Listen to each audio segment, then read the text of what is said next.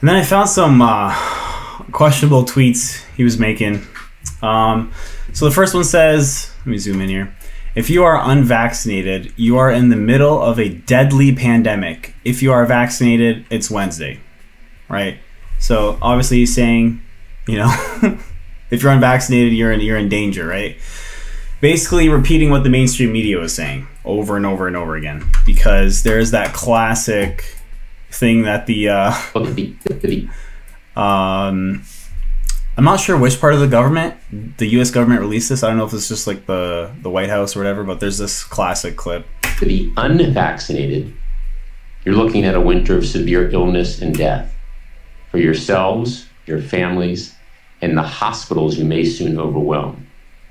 For the unvaccinated. So you guys remember that, you know, the severe winter of death, right? And of course your boy Elon Musk comes in. That turns